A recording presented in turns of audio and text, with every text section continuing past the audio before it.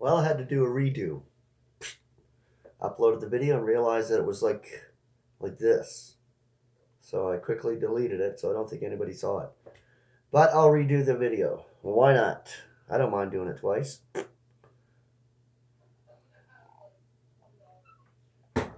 Good morning, it is Thursday. And I have this article, Active Expectation, the series, and the article out of it. It's called The Charisma of Expectation. Beautiful. So I told you about those series, like Active Expectation and Rooted and Grounded in Love. And it's like different sections of different parts of different articles in them series. So I'm on Active Expectation today. All right, and it comes from the passage, 1 Thessalonians chapter 5, verses 14 and 15. Now we are entreating you, brethren, be patient toward all. See that no one may be rendering evil for evil to anyone, but always pursue that which is good for one another as well as for all. Today we often hear of the great enthusiasm among certain circles to return to the so-called charismatic endowments of 1 Corinthians chapter 12 and chapter 14. The Greek word charisma, translated grace in the Concordant Literal New Testament, means in the context of 1 Corinthians a gracious gift. In all of these man-made attempts to speak in languages or perhaps heal or even prophecy, there is often a tragic failure to recognize that 1 Corinthians 13 is part of the context. There the Apostle Paul shows us the greater graces. 1 Corinthians chapter 12 verses 31 of faith, expectation, and love. All other graces were limited in their benefits. The charisma of healing could only produce healing. The endowment of prophecy only produced prophecy. But faith, expectation, and love, though they could not produce the more fleshly manifestations of the other gifts, multiply into all kinds of necessary spiritual blessings. Surely this is the one reason why these three to remain while others ceased. And they have ceased. You cannot heal. You cannot prophesy. None of that is for today. 1 Corinthians 13, 8 and 13. How good it would be if all believers were as zealous for the three greater graces of faith, expectation, and love as those deceived brethren are who seek to speak in tongues or prophecy. We have been studying the grace of expectation in this series of meditations on 1 Thessalonians chapter 5 verses 12 through 22. The fruit of the charisma of expectation is not merely an anticipation of the presence of our Lord. Through this joyful anticipation, which the Thessalonians lacked, is one important benefit of expectation, and perhaps one which is still neither appreciated nor acted upon by many of us today. Yet it is not the only result of this gracious gift of God, for as we have already noted, such blessings as peace, order, and genuine solicitude for the needs of others are natural results of expectation. Thus we find in this lesson that patience and the pursuit of good are also produced by this greater charisma of expectation. Be patient toward all is the sixth request in this list. Patience cannot be created by our own efforts. We know this. We cannot create patience. How can you be patient within yourself? It's impossible. This has to be a gift from God to be patient. I know this 100%. I'm the most impatient person you know out there. I'm very impatient, especially when I drive. When I'm driving, I got no patience. But God gives me patience. This is a gift, and God's gracious gift.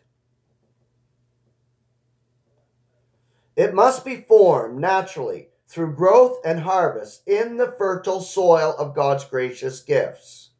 Even as sorrow is removed by our appropriation of 1 Thessalonians 4, verses 13 through 18, so also is impatience removed by the same expectation.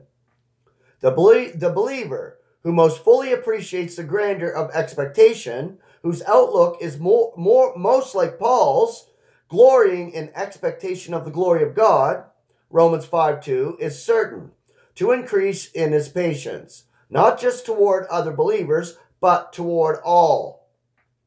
Patience is far feeling. That's the actual elements. Far feeling. Patience. Far feeling. The far has to do with time, showing a willingness to wait steadfastly rather than reacting hastily. The feeling, so the second part of the element, far feeling, has to do with emotion, and it shows what it is that is willingly held in check as time progresses. We then learn to be patient towards all. When we hold fast to our expectation, and the more certain we are of the victorious outcome, the stronger becomes our patience. In a similar manner, the seventh standard for our walk set forth in this passage, the pursuit of good for others, can only be achieved by means of God's graces of faith, expectation, and love. Again, since the context emphasizes expectation, we will note how it especially can affect this pursuit. Our view of God's goals must so affect our attitude toward all mankind that we cannot return evil for evil. Not only in our thinking, but in active pursuit, we seek the other person's good. In 1 Timothy 2:4, the apostle presents his expectation of the salvation of all mankind, knowing that the assurance of this outlook will produce in Timothy the prayers and petitions and pleadings for all mankind, which such a servant of the Lord should make. We see, therefore, the broader our view of God's goal becomes, the greater active expectation becomes. The more we become aware of our expectation, the more we can come to live in our expectation. 24/7, living in expectation. This is why the greater graces like faith, expectation, and love are granted to us. The more we focus on our expectation 24/7, moment by moment, like I said yesterday, and like I said on many shows. Pursue it, pursue it, pursue it, pursue it, pursue it. These greater gifts, these greater graces given by God, by our focus on our expectation of being changed from mortal to immortal, taking up our celestial lot, meeting our Lord in the air, always being together with our Lord. Is not that the expectation of resurrection of those who have gone to repose, our brethren, and for us as enduring to the presence of the Lord? So that is it, active expectation. The measure of our grasp of the charismatic gifts of expectation is the measure of our peace, our patience, and our pursuit of good. Tremendously tremendous.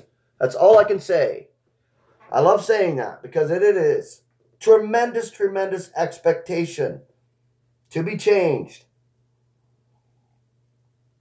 Hold on to that today and meditate upon that today. Happy Thursday. I love you all.